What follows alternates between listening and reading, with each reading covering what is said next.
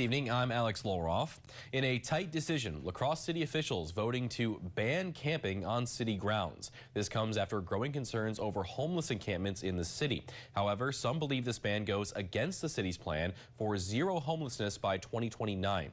First News at 9's Dashiell Menzel was at the city council meeting last night and spoke with council members on both sides of this issue. La Crosse City Hall was packed as many people gathered to hear the City Council's decision after multiple votes concerning the homeless. Any words that I use to describe what I've seen will not encompass the filth and inhospitable conditions that we are allowing people to live in the marsh, along the riverbanks, and in other hidden places.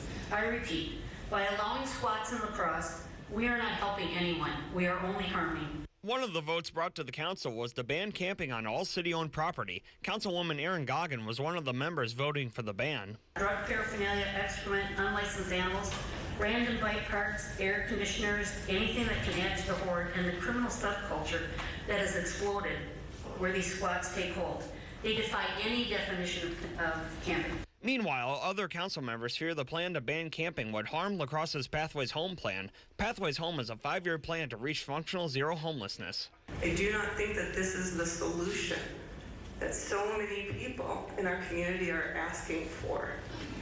And I do honestly believe that this will set back our long-term plan. Councilwoman Barb Jansen worries that future projects in the city could be put in jeopardy due to the homelessness crisis. When I hear developers tell me that their people that they rely on to fund their projects are saying, why would you want to build in La Crosse with the housing homeless problem?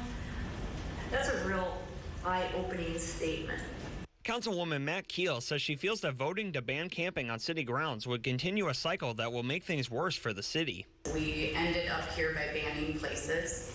And it worries me where then we are going to drive them into more hazardous and more dangerous places. Ultimately, the council voted 7-5 in favor of banning camping on city grounds. In La Crosse, Dashiell Menzel, First News at 9. And the council also voted on a resolution to use Houska Park as a camping area. However, that resolution failed to pass after a 2-9 vote.